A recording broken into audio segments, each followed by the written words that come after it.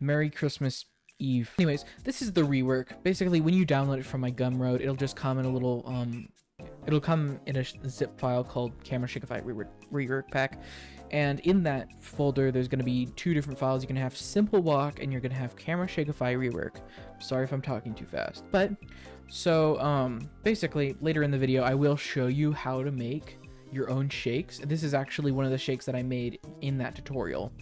So how do you install the add-on? It's like any other Blender add-on. You just got to go to Blender, edit, preferences. We'll go install from disk, add-ons. We'll go add-ons, install from disk, and then we'll find the folder and then Camera Shakify rework, and it'll appear like this. If you do find any bugs, please report it to the Google Forms that I have linked in the preferences. Should mention that. We're just going to save our preferences and we're going to exit out. So how do you use it? Well, it's just like normal Shakify if you want it to be. So if you were to click on the camera here and we go to the camera settings, it's just Camera Shakify. We got to click on this little plus button and there's going to be a bunch of different shakes here. And I've added 4 more shakes to the default. I don't know how many there are default, but I've added 4 more, which is just idle, which looks like this. We have walk. We have freaked out. And we have downstairs. Anyway, that's pretty much it if you want it to be. But it gets interesting once you go to the end panel, because if we click on the camera and we go down to Camera Shakify rework and we click on reload shakes, this is all of the shakes we have here. If you don't like a shake, let's say I don't like the Zeek 2D, I don't like any of the 2D ones, I can just click on the little X and that'll delete them from the add-on. Now if you go to the rework and you click here, it doesn't look like they're deleted. That's unfortunately because you have to reload Blender every time you make a change. So I have to go into Blender, or I have to exit out of Blender when I make a change, which includes adding a shake or removing one. So we go back in here, we click on the shake, or we go to the camera, we click on the plus button, and now all of the 2D camera shakes are gone. That's kind of the one main faulty bit about this whole thing, is the fact that you have to reload Blender in order for Shakify to update, which sucks, but I'm not good at Python, so I can't fix it. Unless if someone wants to volunteer and give me a fix for that, I would love it, and I would praise you. I'd put you in the credits. But okay, we have all this. How do we import the walk that's included? Conveniently, it's the import shake button. You can just click on it and we'll go to the folder that I have, which is just simple walk. You click on it and you click import shake. Once we do that, it'll appear here. It won't appear in the add-on. Again, you have to reload Blender. I'm sorry, but conveniently you can import multiple individual shakes and then reload it and they'll all appear. So you don't have to do it every single time you add a new shake. That's just to let you know. So in the simple walk's literally just a simple walk. It's just this. I recorded the camera movement earlier today. So yeah, it's pretty self-explanatory. The only thing that's not self-explanatory is exporting your own shakes, making your own. So the best way that I know how to do that is to get onto your phone, and I have an iPhone, which means I use Camtrack AR. I'm pretty sure there's some sort of Android alternative, but you just have to get some sort of cam movement, or I guess you could animate it yourself, but I don't know, cam tracking's way easier. But I'm gonna put you onto my phone and show you how that works. So the first thing we're gonna do is we're going to just kind of scan for Camtrack AR, just so then we can get some realistic camera movement from the get-go. So I'm just walking around, scanning everything, trying to make it as polished as possible in the scan, so then we can make sure we get everything and it's not like a glitchy recording. Set the phone. Okay, get this here. Scan a little bit more. Oh, hey puppies. And once we're done with that, we're gonna go back over here and we're just gonna begin the recording.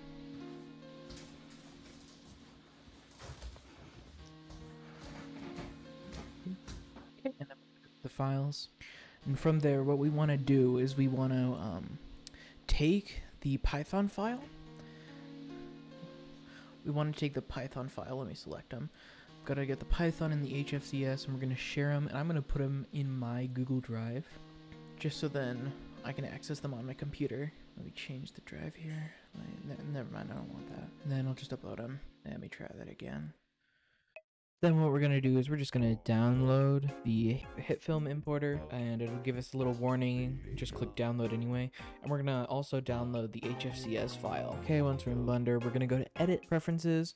We're going to go to Install from Disk, and we're just going to install the HitFilm importer, which will look like this. And I already have my add-on installed, so I don't have to do that. So we're just going to go into our little blend file, and we're going to go to File, Import HitFilm AR tracking data, and we're going to find the HFCS file that we just downloaded, which will be right here. It's going to look like this. I'm going to actually get rid of everything else because we need to do that. Okay, so in this animation, there's a couple things that we need to fix before we do any looping or converting it to a shake or putting it back at world origin. We have, first of all, if we were to turn on motion paths right here, we're going to calculate motion paths. It's in the object tab in the properties panel. We can see that it moves forward, and shakes don't do that. Believe it or not, shakes don't move the camera for you. I mean, they kind of do, but you get what I mean. So we want to fix this kind of a linear X movement, and that's not that hard to do. What we first want to do before we do anything is we just want to, we can see that in our animation, we kind of speed up. So we want to go to a point in our animation where we kind of are already moving forward, and we're gonna kind of pick this location right here. We're just gonna delete the keyframes, and we'll bring these to 0. All right. So before we do anything, what we're gonna do is we're gonna turn on snapping. Well, snapping's already on, but we're gonna turn on absolute time snap. So then these keyframes get snapped to each frame instead of being snapped to kind of a pseudo frame. And we're gonna open up this little object transform, and we're gonna hide all of them except for X, and we're going to turn off all of them except for X, which will basically just allow us to see the pure X movement. We're going to update the path again, and we can see that it's purely just X. So what we're going to do is, since we have absolute time snap on, if we were to rotate it, it's going to be fine. We have to turn, what the hell? Oh, right. Sorry, there's one more thing we have to do. This right here is our focal length, because for some reason, Camtrack AR on my phone records focal length, which I guess is realistic, but you can't do that in a shake. So we're just gonna click on this. We're going to click L, and then we're just going to delete it. We're going to obliterate it. I'm going to turn on normalize, so then it's easier to tell what's happening. And I'm going to select all of these X by just clicking A on the keyboard. I'm going to rotate it till the X, the end of the X, kind of looks like it matches with the end or the beginning. So we can see this kind of glitchy mess, which you don't have to worry about. That's what's going to happen either way. And we're going to try to match it up to the grid line. So we can see that if I were to move it a little higher, that about loops. We'll bring this to the front right here to this first one keyframe. And to fix this kind of glitchy mess, I'm just going to right click and change handle type to automatic. And bam, we got our X fixed, and it should loop in place. So what we're going to do is we're just going to kind of go to the tail end of this, and we're going to change the frame range to the end to be right there, so we can actually preview the loop. Look at that, it loops perfectly. Amazing. We only have to do that 1, 2, 3, 6 more times. 5. It's not that hard. It's just repetitive. A friend of mine's probably going to be working on a tool that can do that for you, so this tutorial might become obsolete. So we're going to do the same thing that we just did to the X. We're going to take this Y right here, and we're going to rotate it till the end matches the beginning, at least in the Y position. Okay, we're going to try to match this up best we can, and we're now going to bring this to the beginning of frame 1. We're going to select it all, and we're going to handle type automatic, and bam, now the Y loops. Perfect. We're going to do that for the Z now. We can see that kind of goes woo, woo, woo, woo, woo, woo. Another thing to keep in mind when it comes to looping animations is we want the end to kind of seem like it would transition. So when it goes up and then it goes down, we want the beginning to go down and then back to whatever it goes before going up at the end and back down. And so what we're going to do is we're going to select it all. We're going to do the rotation again. This one's really, really bad. This is a pretty bad animation. We can't rotate it to have it work because we have frames kind of overlapping, and you can't do that with frames. So what are we going to do? Well, conveniently, we have something called proportional editing. Now, proportional editing, it's not that hard. All we have to do is if we move our little header to the beginning of this animation and we move down, if we actually kind of scroll on our bar, we can see that it's moving all of the nearest keyframes in kind of a linear way. So we're going to kind of bring this down to about where this is. One way we can do this is just kind of clicking G while we're hovering right next to it so we can match it up pretty closely. Bang, that should be perfect. So we're gonna bring in the tail end. We're just gonna make sure that this loops correctly.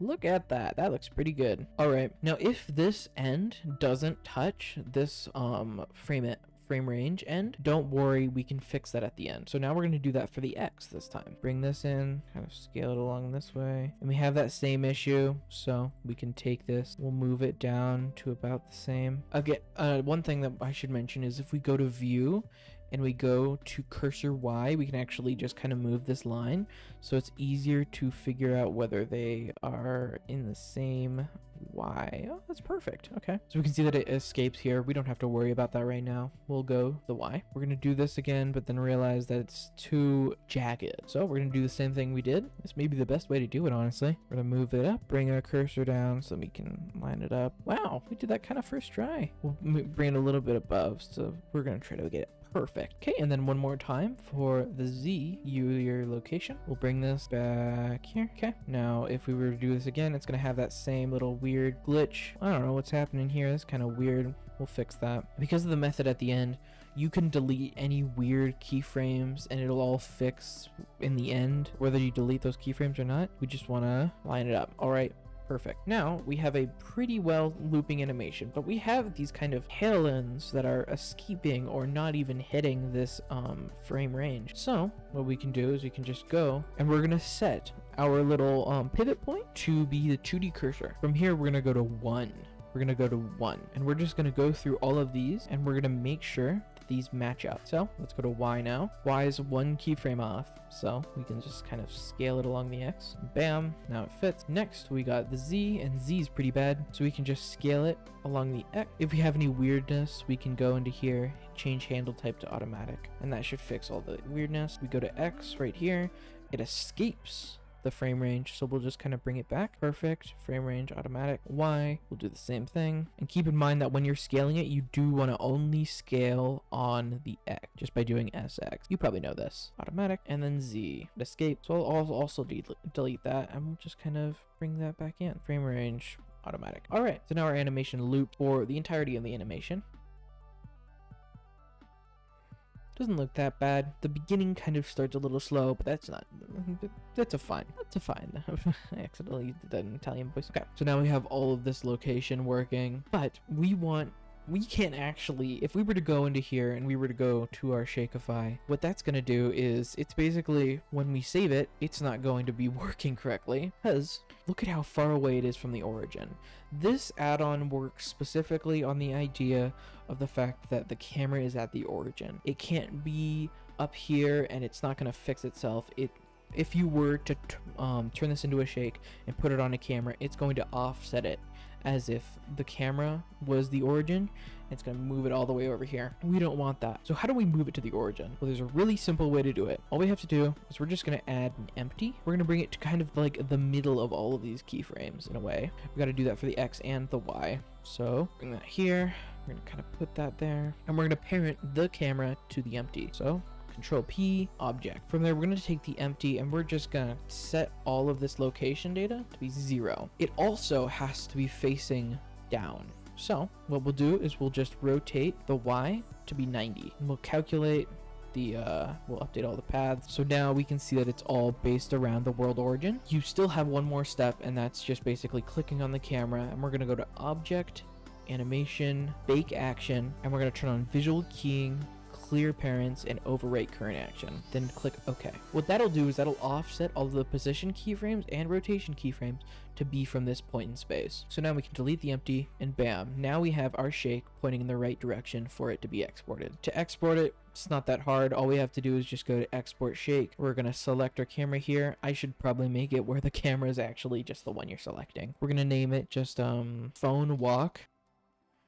I don't know what this value is. What is this? Shake author. I should probably write that down. I'm sorry. We'll just do my name. We'll set the frame range. So the frame range is 1 to 382. So we'll set that here. Affects the position and the rotation, and we'll export it. And we'll just call this simple walk. Bam. We've just exported our shake. And if we want to add it to our add-on, what we'll have to do is we'll just reload the shakes, and we'll go to where we saved it. So where is it?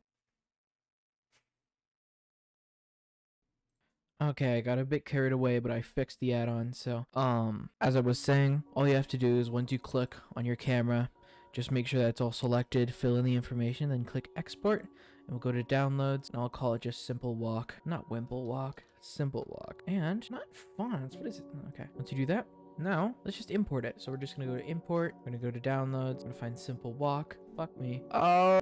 The error was caused because the function that was actually executing when you clicked the export button just wasn't getting executed. I forgot to execute the function. There's a couple of issues, but we should be good now. All we have to do is just name it simple walk. I'd love to do it in download. And bam, if we check, we now have simple walk. Okay, good. So to import it, all we have to do is just click import shake, and it's going, when you export it, it's going to give you this little Python file. Click on it, import shake. It'll appear here. Now, there's an issue where basically it doesn't appear in your actual Shakify until you reload Blender. So you have to exit out of Blender, and then once you go back into it, and I'm just gonna go into the default Blender, we can click on this camera, and we now have walk again. So this is the walk cycle that we just did. Look at that. It doesn't look like it loops the best, but that's just because it's, if we were to do this, it'd be pretty difficult to tell when the loop happens. So that's basically that's my Shakify rework. I hope you guys can utilize this in all of your renders, and I'm probably going to keep updating this for a while, and hopefully by the time next year there's going to be a couple different shakes that people can use. So Merry Christmas, Happy New Year. See you, everybody.